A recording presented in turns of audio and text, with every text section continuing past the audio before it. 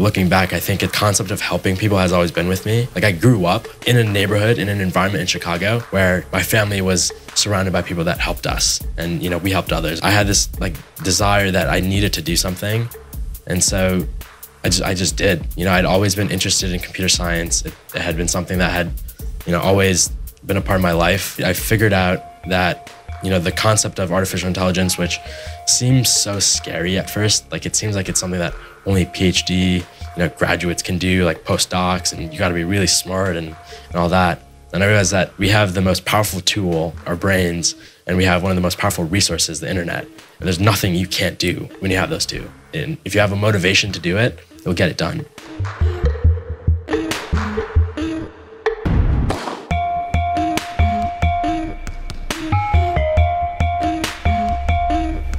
I sort of just threw myself into it, learned as much as I could.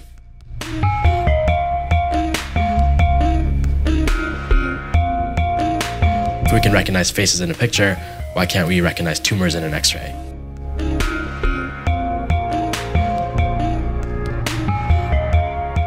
We ended up getting it to countries like Afghanistan. As of right now, I think we've hit about 15,000 different patients in diagnosis, and we're actually open sourcing this in the US right now. And so now we're at the whole range of cancers, pretty much any sort of imaging. We have about 98% accuracy. We do it in real time and it's free. So essentially we help human radiologists in being able to detect and diagnose cancer tumors. We also do it faster, and you only need a computer with internet access to just upload your images.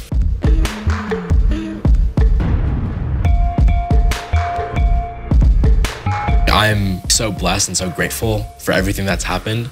People thank me, but I think it's more like I try to thank them, because it's like you give me hope.